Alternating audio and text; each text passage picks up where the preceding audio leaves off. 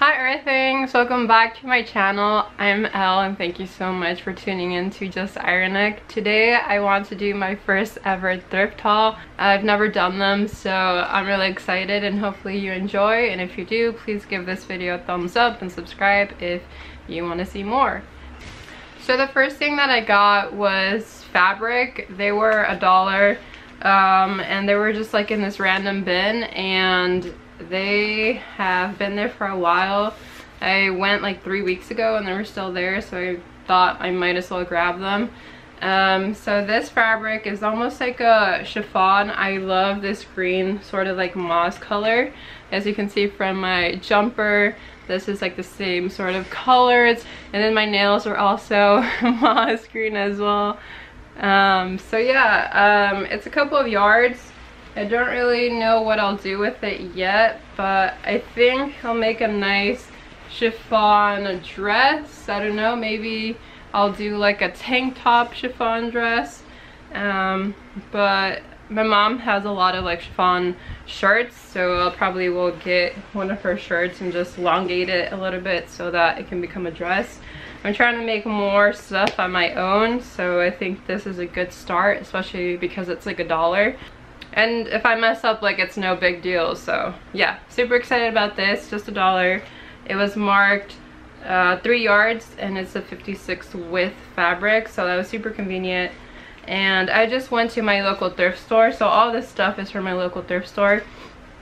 It's St. Vincent, so all the funds actually goes to a Catholic church. I try to avoid like Goodwill and other thrift stores because not only do I have to drive farther, but also it's more like a corporate based thrift store, so I like supporting my local thrift store. So the second fabric that I got, initially I thought it was like a long fabric that was just like all one piece, and I liked it because I saw that it had like really cool figurines, like the Santa, and then I had like this little lady right here, and I thought I could do like a multicolored or multi-pattern dress. I've been seeing a lot of dresses that are handmade on Instagram, and I really like this one. But yeah, it turns out that it's actually not one piece. Like, it was actually cut up, but the way that they bundled it together, it seemed like it was just like one long piece. But when I opened it, I actually saw that it's just like little pieces like this. I really like the pattern though, so I probably will cut them up in little squares and then sew them together like the picture that I showed you.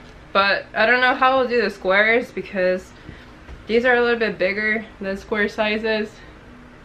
Like, this one's huge, so maybe I could do this one in the front, hanging down on the front in the waist area. So I don't really know.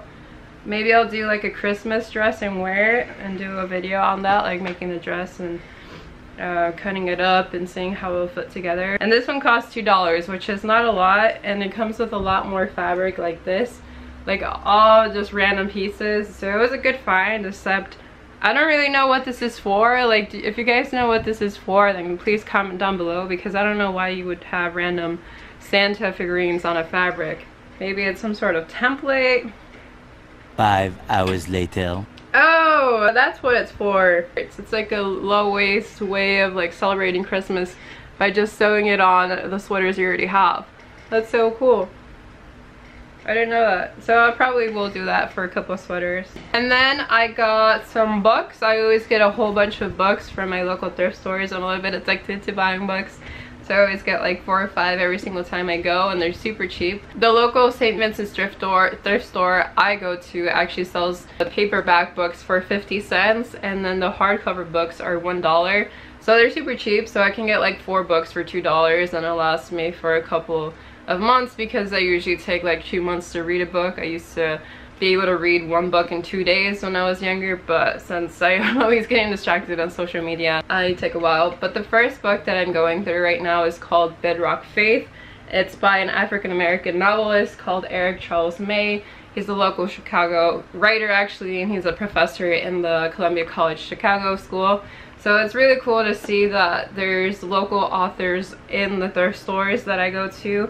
Especially because I guess it's circulating around the area. But this story is centered around an ex-convict that moves back into his local Chicago neighborhood after he's in jail for a while. So it's really interesting that I read that perspective, especially within the Black Lives Matter, so I can get a little more understanding of the culture of the community and what it's like to get out of jail and then try to immerse yourself back into your community. So the next book I got is called Walden and Disobedience by Henry David Thoreau. I really like this book because it talks about economics and the way that we work, and that's something that I'm very gravitated towards. And this book originally cost $6 in like Barnes and Nobles, and it literally cost me 50 cents. So if you ever want to like find, oh, it's actually a classical Barnes and Nobles book.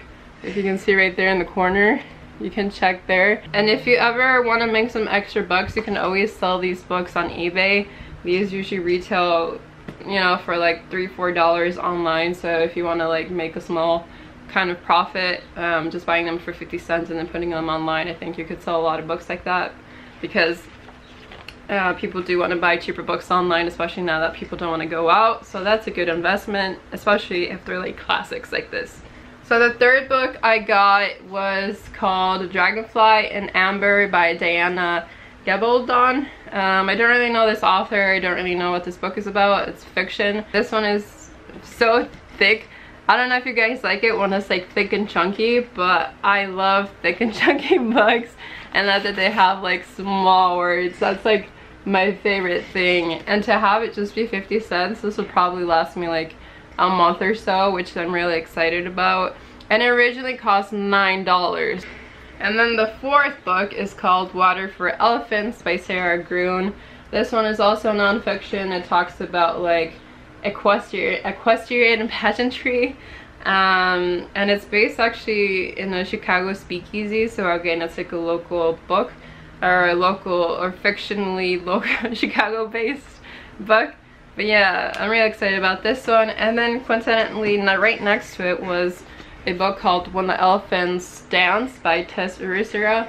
So I guess the person that had these books really liked elephants. I mean, I like all sorts of books, so as long as the back cover and the pages seem to get my attention, then I'm pretty fine with it. If you guys want a video on how to buy vintage books in thrift stores, I would love to do a video about that, so please comment down any thoughts or ideas for that video.